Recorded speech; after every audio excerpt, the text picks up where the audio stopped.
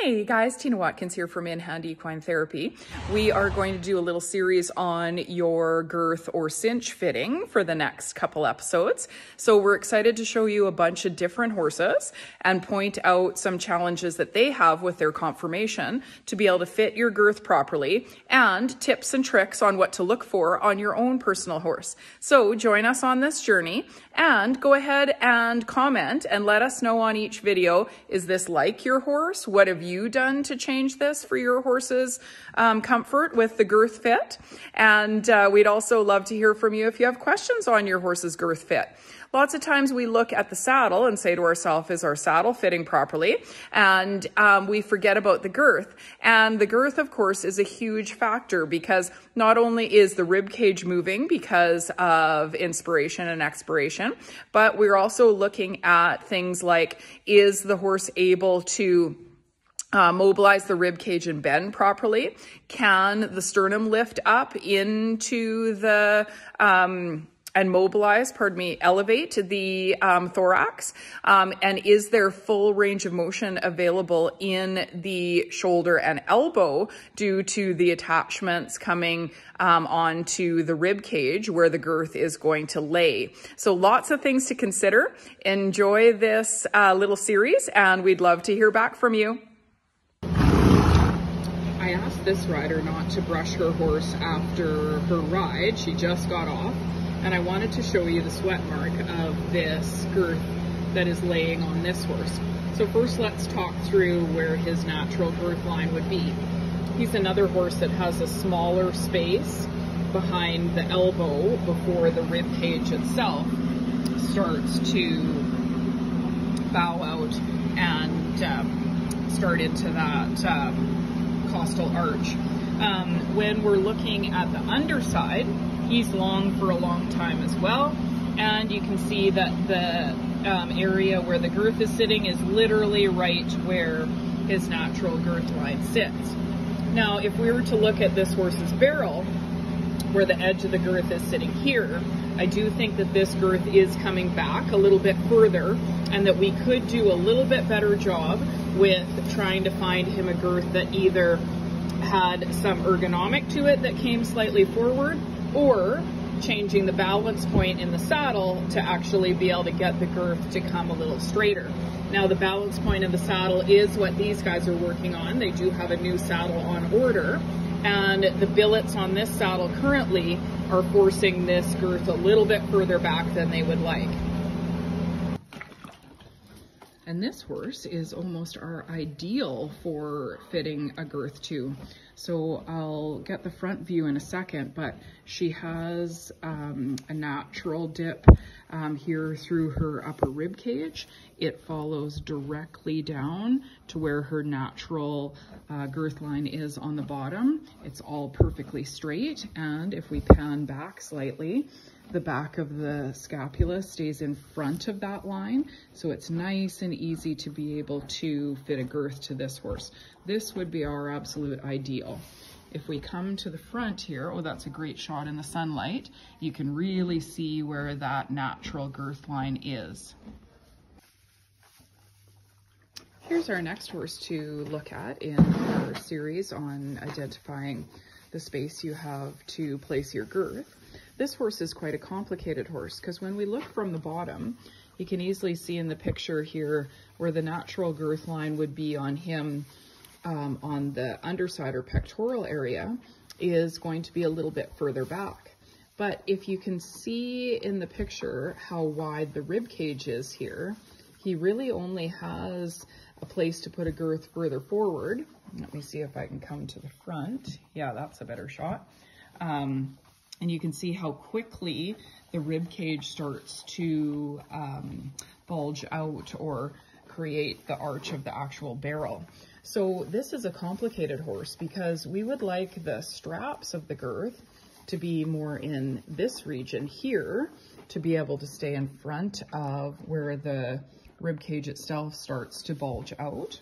And yet the placement on the underside is a little further back. So this would be a horse that would be a good candidate for one of those girths that comes down and then the disc or the weight-bearing surface is a little further back on this horse. So more complicated for sure, and important for us to really evaluate these things to make sure that we have the correct fit, but also the most comfort, because of course not only do we have our thoracic sling tissue here, pectoral tissue, major movers of the shoulder, but we also have to have a horse that is able to breathe and doesn't have restriction through the barrel. Okay, this mare, when we look from the side, looks like she would have a long girth area as well, because it's nice and flat at the bottom. We don't see the ribs coming out into that costal arch till further down the rib cage. But when you consider looking at her from the side, you'll see that there actually is only quite a small area to put the girth in here, because the ribs on the side spring out quicker. So not only are we looking at the horse from the bottom, where we often think of evaluating if our girth is fitting, we also want to look at the horse from the side to see where the girth is going to be able to fit. Here we have a horse with a really long natural girth area. You can see that the spacing on this horse comes all the way back until the ribs start to spring out here. So on this horse, we have a really long area to be able to place our girth.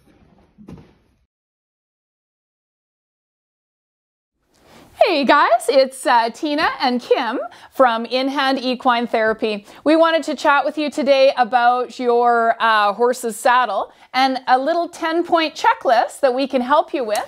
Here at In Hand Equine Therapy, Kim, Cassidy, and myself are always trying to look for ways that we can bring you guys value, and you can check things at home so that your home care program is as strong as possible. I think always in the spring and again in the fall, it's really important for you guys to look at your saddle and be able to decide if it's fitting well, or if you need another team member to come in and help you to decide if that fit is where you want it to be.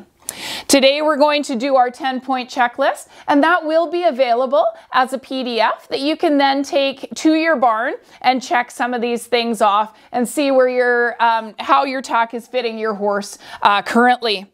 Remembering as well that when you look at your tack, we really need to be looking at what's happening right now. If your horse has a big weight gain or loss, if you are really training hard and you have a large muscle gain, or if your horse happens to be off and you have a lot of muscle loss, we do need to make sure that we're reevaluating our tack every time we have a major change in our horse's body shape. So that is something really important to remember.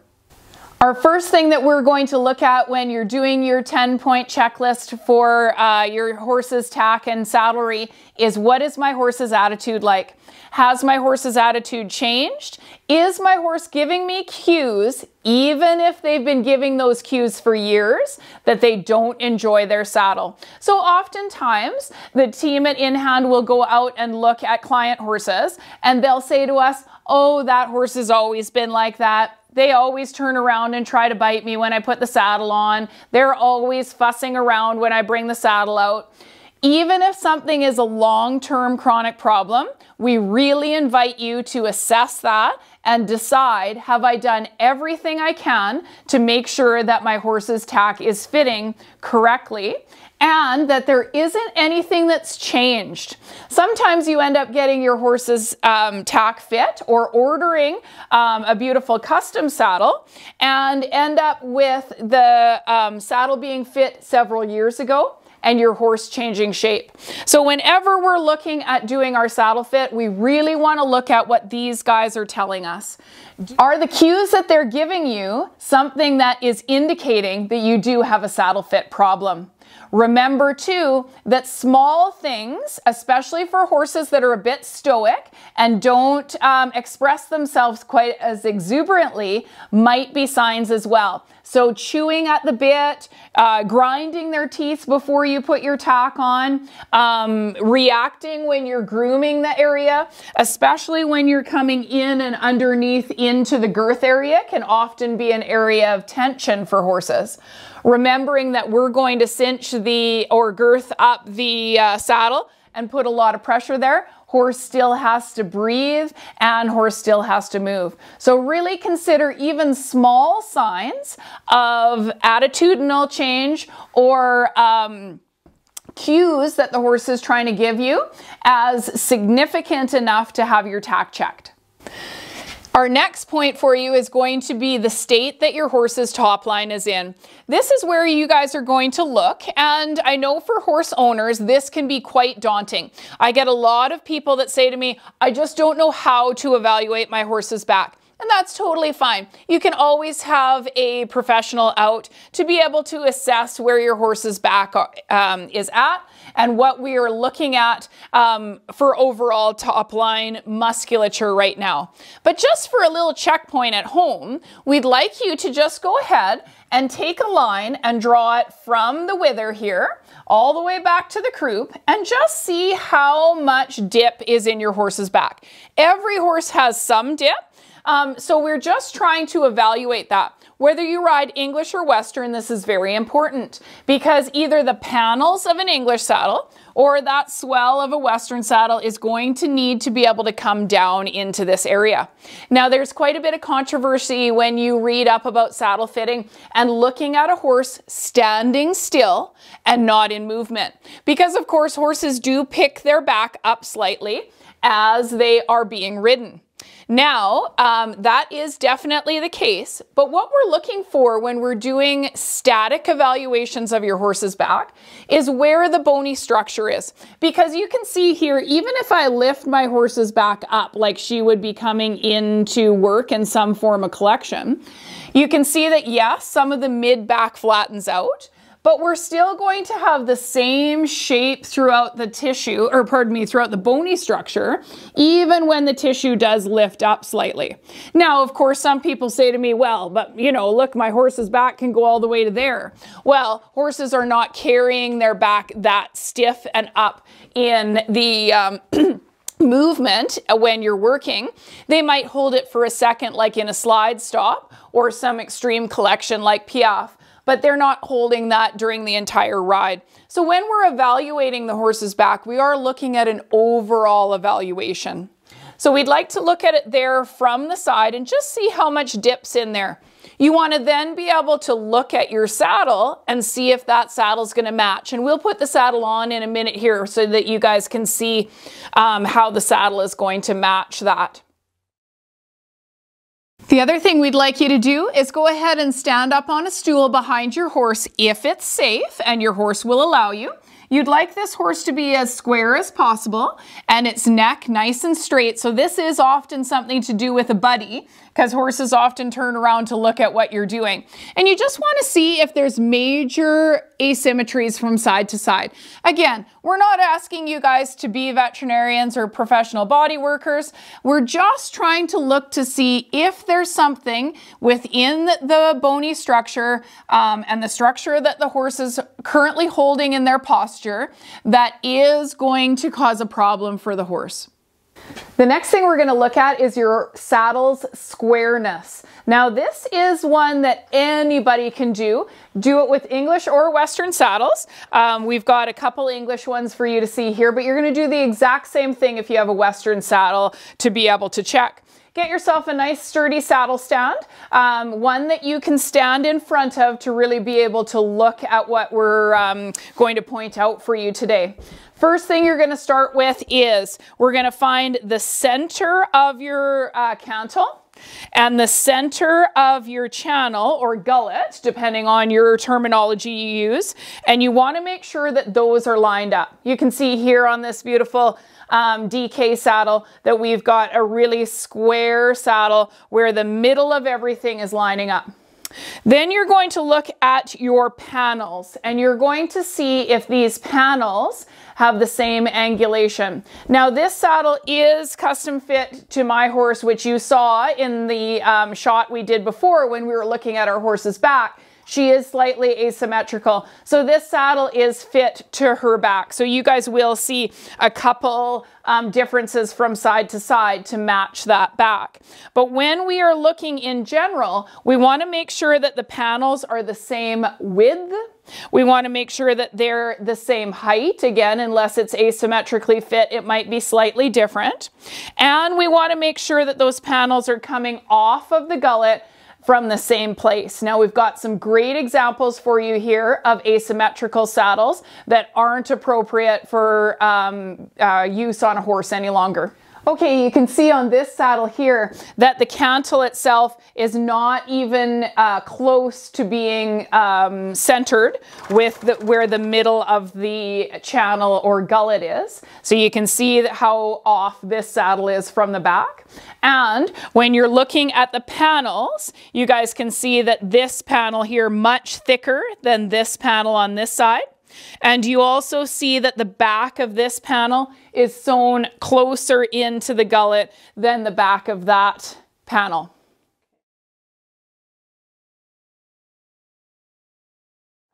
Okay, you can see on this saddle as well that when we're looking for the middle and where it's sewn, you can see the stitching comes up right here.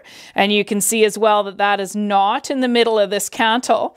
And we've got two as well, totally different shapes of panels with much more depth here, shorter here. And we've got a rounded panel on this side and a flatter panel on this side. The other thing you want to look at for if your saddle is square is you want to actually take your eye from the back and you want to look forward and see if the pommel is in line. We'll get a really good shot of this coming up. You're going to see that this saddle is twisted throughout the tree where the pommel is further to one side and the cantle further to the other side, and you can really see the twist when you're looking straight down your saddle like that. Very important, especially when you're looking down the saddle, to try to see what's happening with your pelvis. If you have one side of your pelvis that keeps falling down, or you're always straightening your saddle to one side, make sure you just pop it off one day and check for squareness.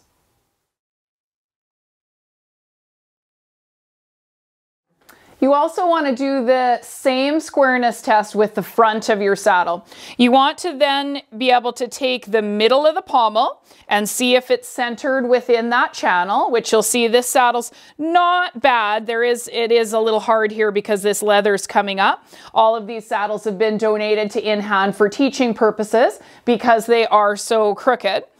So you want to see if the channel is in the center of that pommel, and even more so from the front, you want to look at the angulation here coming down, where the tree points are coming down. Again, both English and Western, you're going to do this. I know on Western there's the larger forks here, but you are going to look down below the forks to look for the actual tree angle, where it's actually going to contact your horse's back. When you look at this saddle, you'll see that we not only have two totally different angles, but we also have this saddle opening up at two different rates as well. So we call that the flare that's in the actual tree.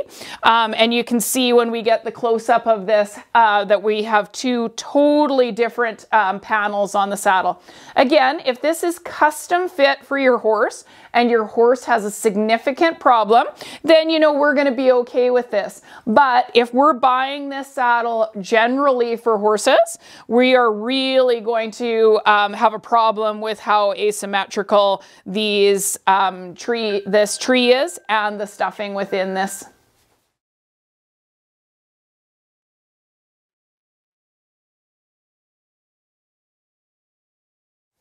We're now going to talk about gullet width and height. Part of this we're going to do on the horse, but before we move from the saddle stand, let's go ahead and just have a look at what we're talking about so that it's easy to point out on the horse itself. When we're looking at gullet width, we want to make sure that the horse's spine, and in this case, of course, we're at the front, so the horse's wither is actually going to be able to have room to be able to flex and move while you're riding and doing the exercises you want to do. So we're going to see if your horse's wither is going to fit in this space. And when we put this on the horse, we want to make sure that we measure how far away from the wither the actual saddle is sitting. Now, lots of you guys do that. You stick your hand in and you check for that height. But what we forget to do is we forget to check for the width, especially at the front. We need to not only make sure that we're checking for that height, but I need to put my hand on either side of the wither, and we'll show you this on the horse, and come back into the saddle, because you'll see when we set this saddle on the horse that this gets narrow very quickly, too quickly for most horses' withers. And so it's literally going to sit on the sides of the wither. So it's really important to be able to evaluate those two things, not just how far away from the wither the saddle is, but the width as well. So here we see that this saddle is fine in the height. We can put only 2 fingers, but still there's some spacing in there. But the big problem with this saddle is when I take my fingers and I go ahead and place them in. And as Kim zooms in, you'll really be able to see that it's literally touching the sides of her wither, if you guys can get your eye back to this area.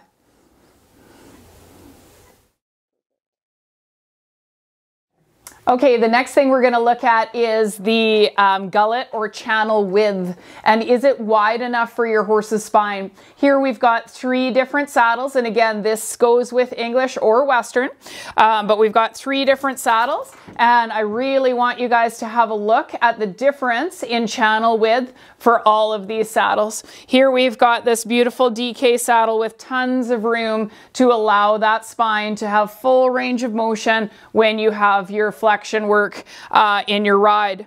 Here we've got a pretty typical little flat-seated saddle, and look at how narrow that channel width is. There's not going to be very many horses that are that narrow through the top of their spine. Then we look here for a horse that has, or a saddle that has just a little bit more space. But again, you'll see when we set these on the horse, how even this width is still going to interfere with your horse's spine. So here we have that nice wide channel DK saddle on this horse, and you can see here, if we're looking at this horse's spine, I'll ruffle up the hair so that you guys can see exactly where the sides of the spine. And she has turned her head, so of course the saddle's not sitting quite square, but you can see all the space there is there on this saddle. Then on this saddle, you can see that literally the 2 panels are sitting right on the horse's spine. And even with this saddle with a little bit more moderate type of channel or gullet width, you can see on that hair that we've ruffled up to indicate where the sides of the spine are, you can see that it's much too narrow still.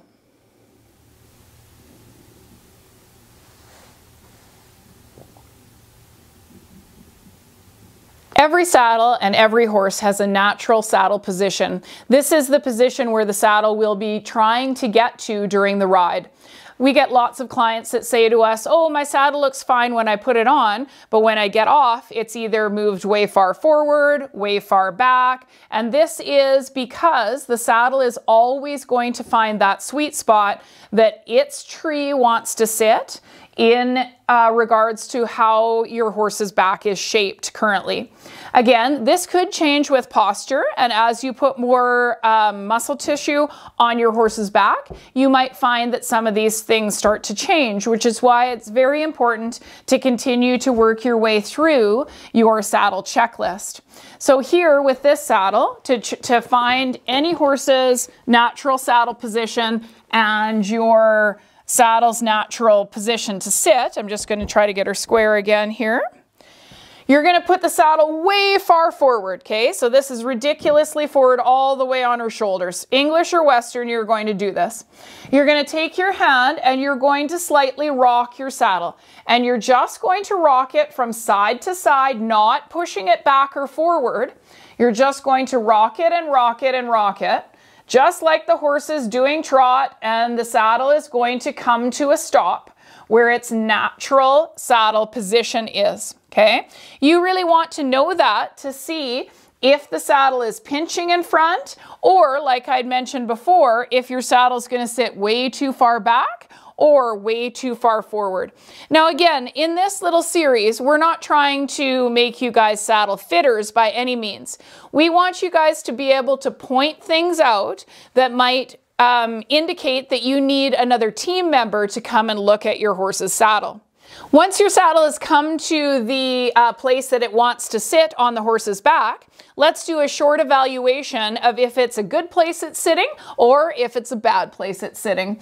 So we'd love to find the back of your horse's scapula or the shoulder blade, and we'd like to take our fingers, run them behind that shoulder blade, and make sure, now this is a dressage saddle, so the panels and the skirts are sitting very upright. We're going to show you on the jumper saddle that the skirt could come further forward, but the actual panel still has to sit behind the horse's scapula. So we do want you to look at that. We'd like you to go ahead and look at your horse at the billets coming down from your saddle. And we want to make sure that those billets are coming down and sitting in the horse's natural girth line. So you can see here on this horse that there's a slight indentation where the horse's natural girth would want to sit. We want to make sure that those billets are falling directly into that natural girth line. We're going to talk about balance in a second, but our last thing that we want to check with saddle location is if that saddle is staying in front of the last rib.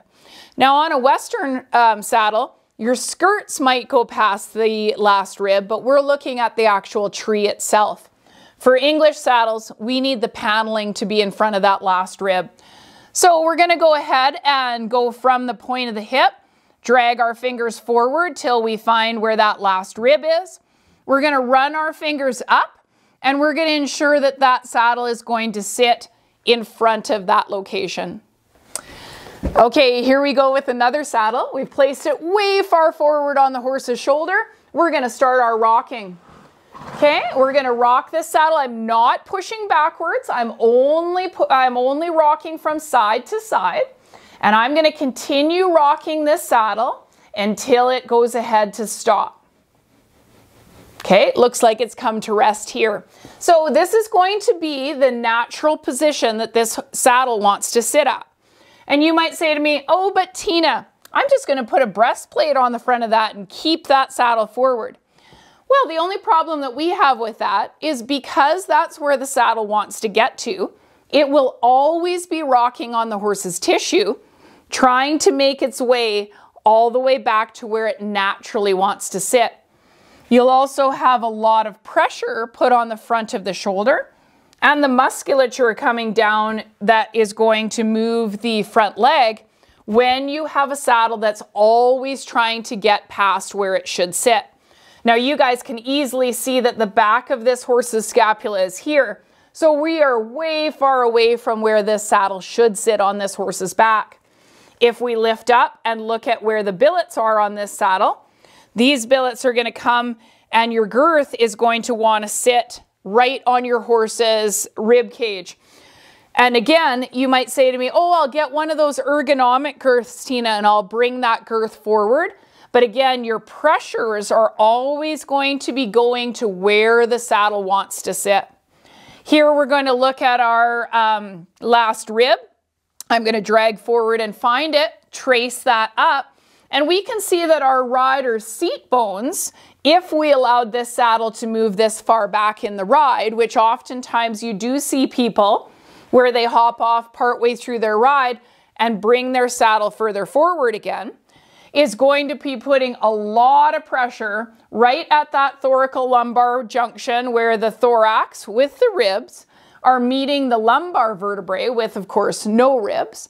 And that is one of our weakest spots on the horse's spine. So we've got an immense amount of pressure that sits there, possibly creating some back soreness. Now let's look to see if your saddle's balance point is correct.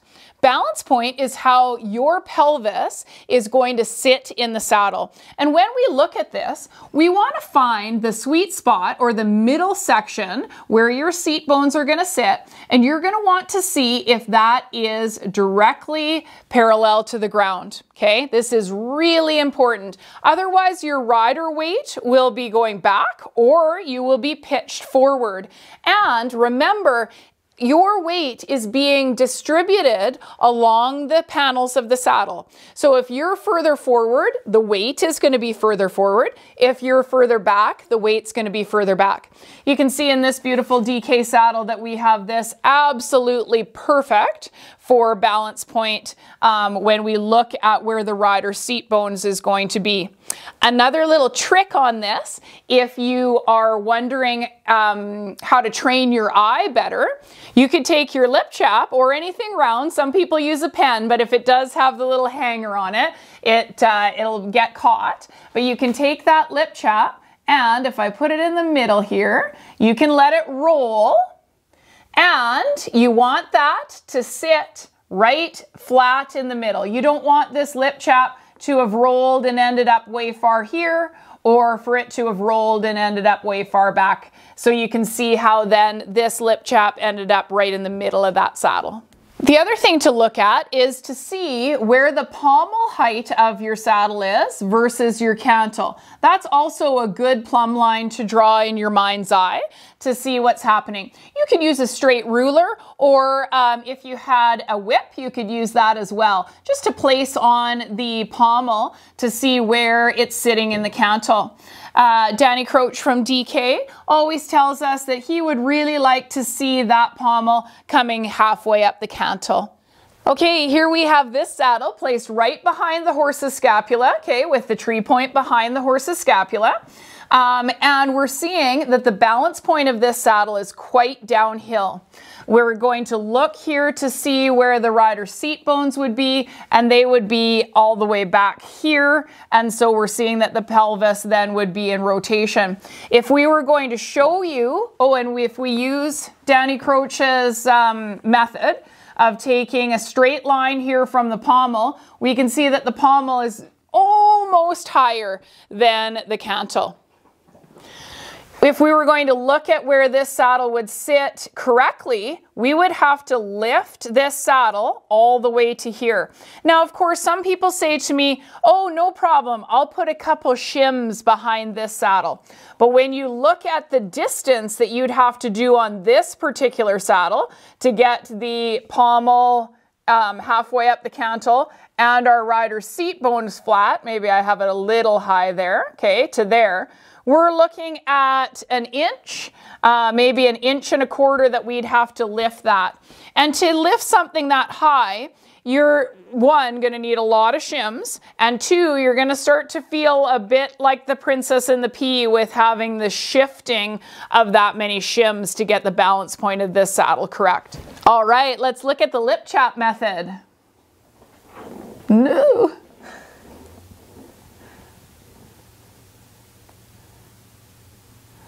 So it's always very interesting where the lip chap goes. Now, of course, I might not have had that directly square, but I try to square it up with the twist of the saddle. And did you guys see how it really wanted to go off to the side? That also tells us about the straightness of this saddle, that there is a little bit of a twist in this saddle off to the side, and you'll see that from the back. All right, the next thing we're going to talk about is lateral and longitudinal rock. What we're going to get you to do, both English and Western, is place your hand on the pommel of the saddle, place your hand on the cantle of the saddle, and we're going to press back and forth. And you want to press firmly to see if this saddle is going to have significant longitudinal rock, okay? And you'll see in a second, this saddle is not rocking, but you'll see in a second what I'm meaning, because we've got a couple pretty dramatic saddles. Then to check for lateral rock, you're going to keep your hands in the same place and you're going to go ahead and press from side to side to see if you've got any lateral rock. And this saddle's sitting quite square on this horse's back. Let's get you an example of a saddle that's rocking. Okay, gang, we're going to go ahead again, put this saddle on. I'm going to check that it's right behind the scapula, so I know that's where it's supposed to sit. I'm going to place my hand on the pommel and cantle, and I'm just going to press down firmly on both. And can you guys see how much rock is in this saddle? Okay.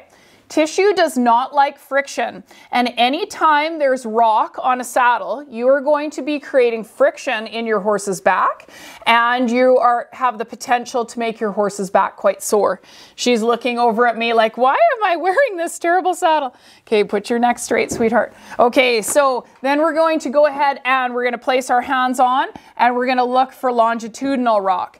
Now this saddle is crazy moving behind, and I'm barely even, you can do it with just one finger, it's so bad.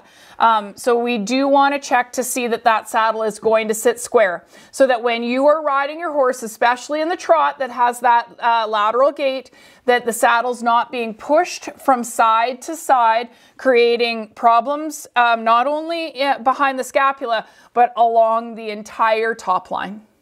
Okay, the next thing we're going to look for is panel angle. This is a really important one for you guys to be able to look at. Now my horse has turned her head just a little bit to the side, so you will see that the saddle has shifted. Trying to keep her straight here. What we'd like to look at is to see how much surface area is actually contacting your horse's back. Now this is an air panel, so this panel is going to flatten out when rider weight goes on it, but we want to look to see what the actual surface area of the panel is, and what part of that surface area is actually contacting the horse's back.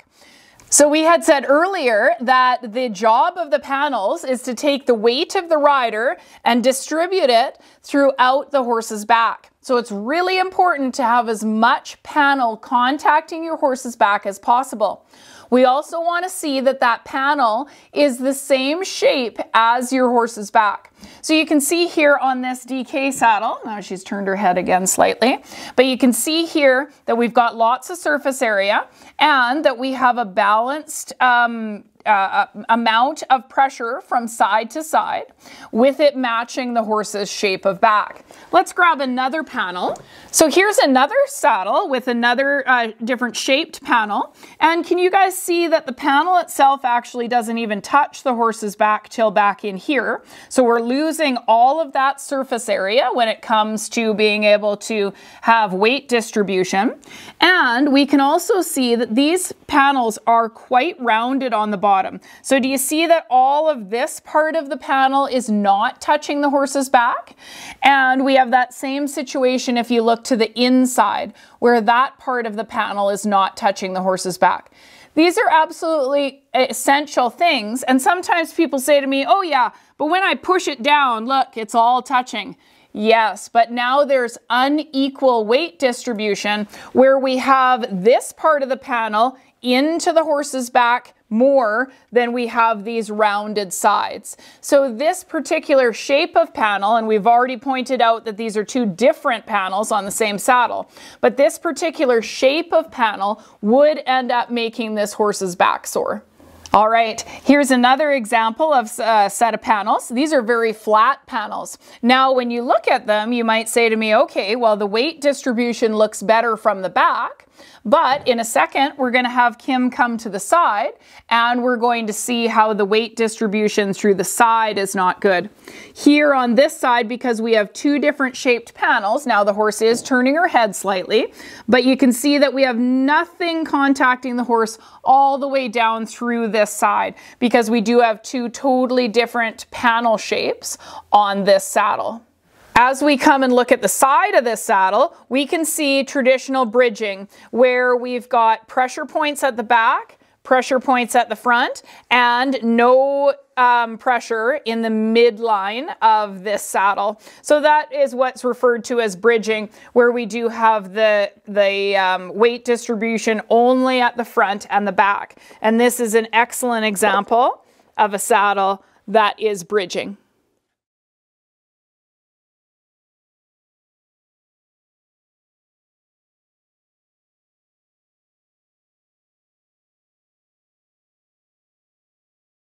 The last thing that we want to talk about is you might have an excellent saddle, but it doesn't fit your horse. So many times the in-hand team has gone out and we've seen a client horse and we've looked at their saddle and they've said to us, oh, I bought a top quality saddle. I did all my due diligence. I know that this is an excellent saddle, but it just might not be the right saddle for your horse. And it might have been the right saddle for your horse at a time, but the horse is either matured and changed, his skeletal structure has changed if he was still growing when you bought the saddle, or maybe you got him and he was under-muscled and now you have him in great shape. His back's come up and everything's working great. Always remind yourself that it might not be just the type of saddle that you did all your due diligence. It might literally be that it is just the wrong saddle for that horse. The other thing that we want to remind ourselves of is make sure it's the right saddle for you. Many, many times we've heard where people say, it fits the horse, I'll tough it out. The problem with that is when you're not sitting balanced or if you're not comfortable, you will be using your body in ways that will be interfering with the horse and will cause problems. So we really want to make sure that you're comfortable, the horse is comfortable, and everybody is able to work together as a team to see if we can not only get the best out of our horses, but allow them to last for a long, long time, and for you to be able to be as effective as a rider as possible. Hopefully this was a great little series for you guys. We at In Hand, both Kim, Cassidy, and myself, are always willing to answer questions, so we'd love to hear back from you. We also have our social media sites where we have several posts that are not only inspirational, but also educational. And we have an education platform at inhandequinetherapy.podia.com. We'd love for you to visit there for both free content as well as some fun courses, both for professionals and for the horse owner. Until next time, thank you so much for joining us, and we'll catch you hopefully in the arena.